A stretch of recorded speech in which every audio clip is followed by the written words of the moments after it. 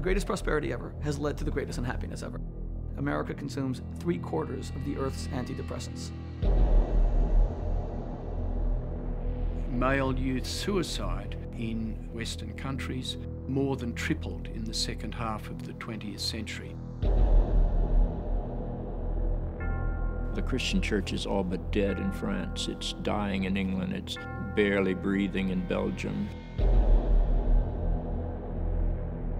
We now have too much of a good thing or don't know where to stop, and that is a classic expression of decadence.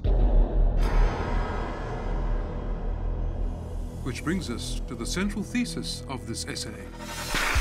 Every civilization will fall. The question is when and what will bring the fall about.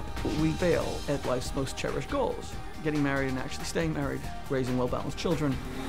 But I expect I'll be single for some time. Nothing beats what happened at Abu Ghraib for rank hypocrisy. But I still don't know why our country invaded a sovereign country such as Iraq. Critical thinking has been challenged ever since economic buffheads took over the campus and turned students into consumers. 80% of the population think that the country is run by a few big interests looking out for themselves. And your bonus was $9 million. And we can't do anything about it. Freedom for all became no one can stop me doing what I want to do. Pornography is no longer pornography. It's deep, dark stuff. What's this doing to our boys?